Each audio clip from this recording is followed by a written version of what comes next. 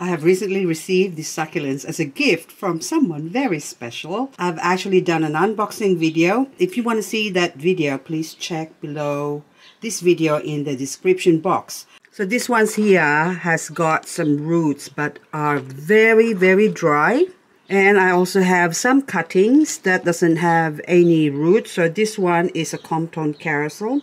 Beautiful, beautiful plant, but it's got a couple of very dry roots on the end there.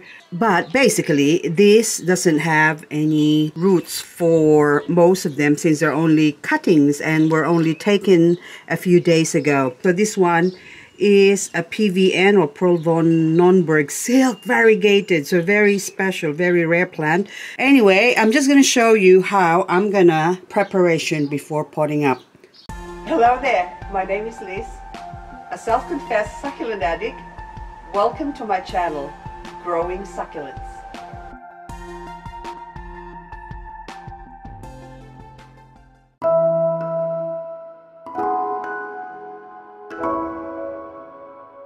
I received this plant a couple of days ago through the mail. This Gilva crest was all attached, all one plant. So this one came from the bottom section here. And what I did, I separated it last night, so that's giving them time to heal up and callus off. So this one here came from that part there. So you can see they were attached like that. So I just pulled it off and let it dry up. So that's already showing signs of dryness. That's already dried up overnight. And this one as well, since I've just broken it off from the bottom here, that's already dried up as well. So that's already calloused off. And I've already cleaned it up. So all those dry leaves came from this one.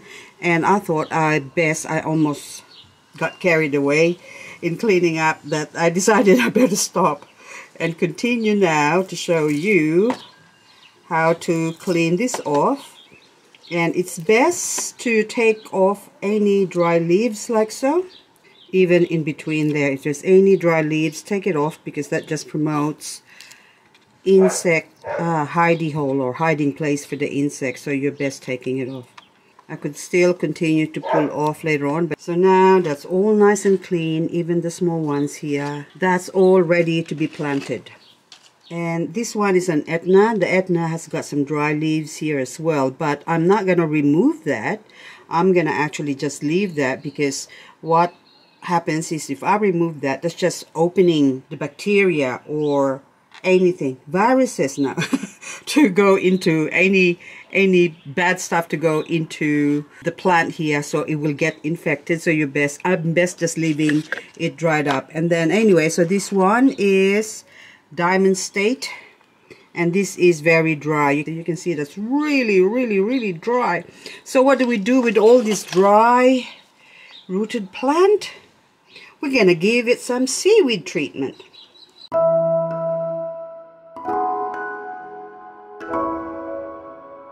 So first of all, forget about the brand name. So this is Garden Basics, it's a brand name. So any seaweed, liquid, this is a hose on pack, but it doesn't matter.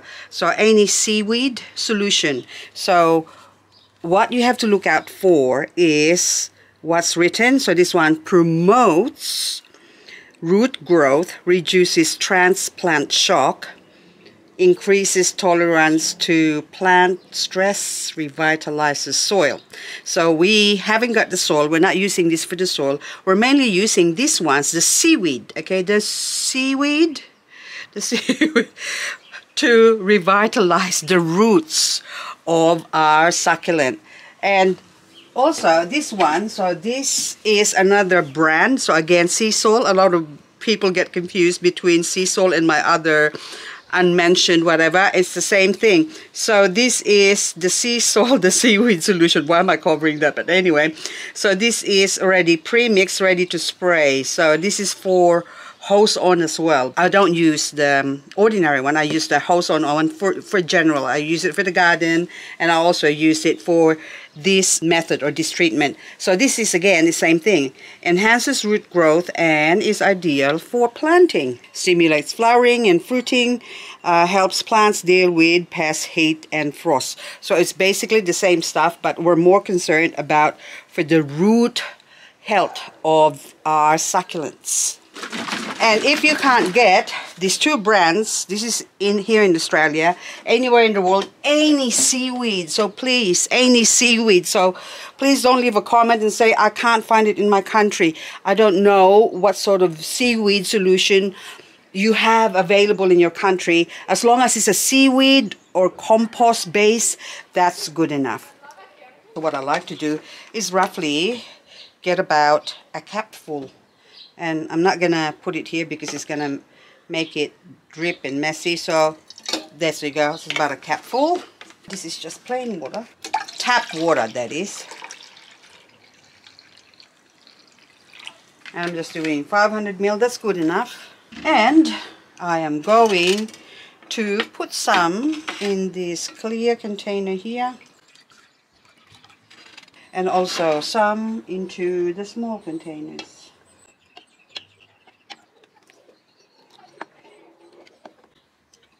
There you go. It's almost made to measure. Anyway, that one, there you go. And perfect.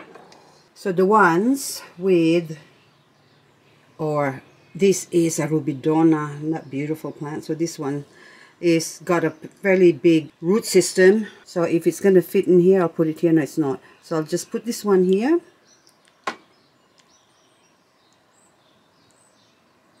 Okay, that can sit on the edge there.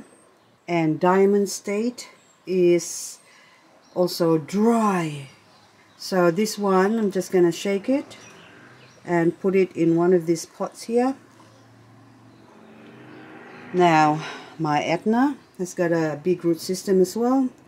So we just dunk it. Shake, shake, shake. Okay, we just stay there. Now, this is Ionium Medusa.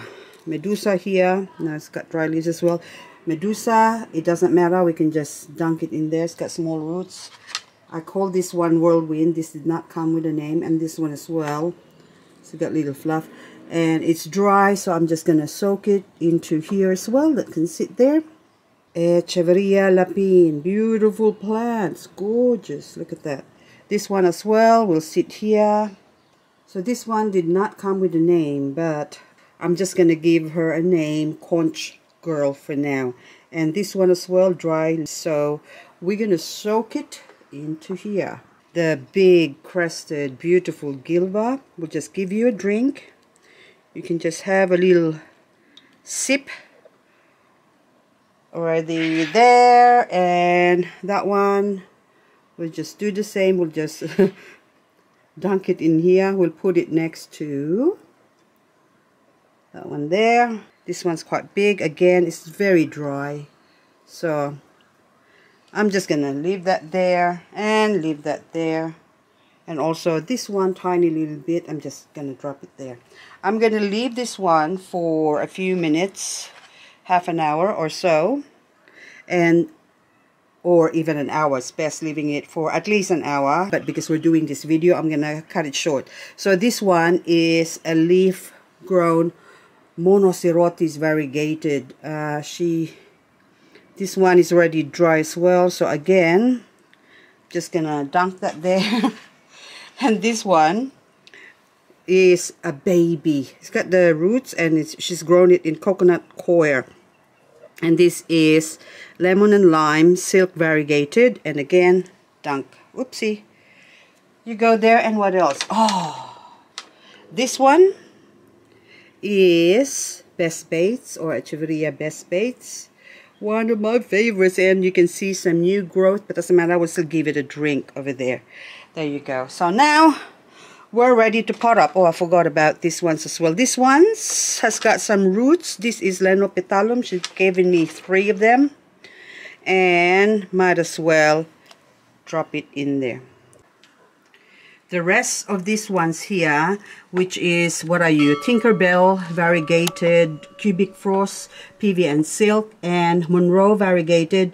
I'm going to leave them as is, and I'm just going to pot them up, and I'll just show you how I pot them up. So first of all, I've got some pots here. I've already chosen my pots. Now this one I've got, first off, okay, Compton Carousel. I have a big bowl, and this is probably about 3 inches deep.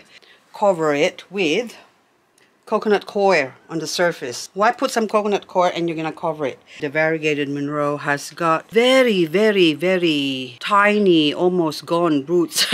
So this one now, I wriggle it around. Some of the granite goes inside. Perfect for creating an environment for the Compton Carousel to breathe.